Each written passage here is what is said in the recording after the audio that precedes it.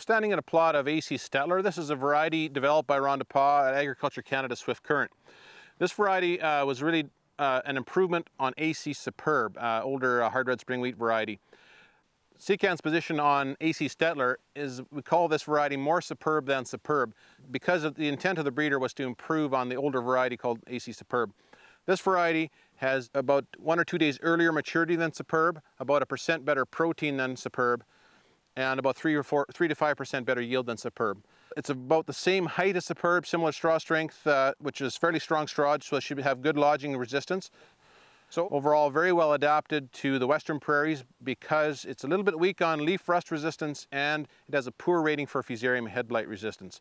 So far it's been well received by Alberta growers, showing up excellent yields there, good straw strength, and also that better grade retention, giving us less piebald kernels, higher protein. So overall, we're looking forward to a lot of acres of this variety being grown on the western prairies in Canada.